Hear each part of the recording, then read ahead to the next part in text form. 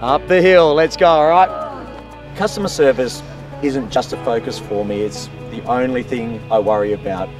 In my industry, it's how you relate to clients that differentiates you between other providers. And I like to think that I can really get into the soul of people and find out what it is they want to achieve and take them the most direct and accessible path.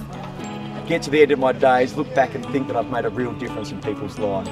Done, Miles, first to finish. Being nominated for the Great Service Quest was an amazing surprise, and the fact that my clients like what I do so much that they're willing to put their hands up and tell other people about it, it's genuinely flattering.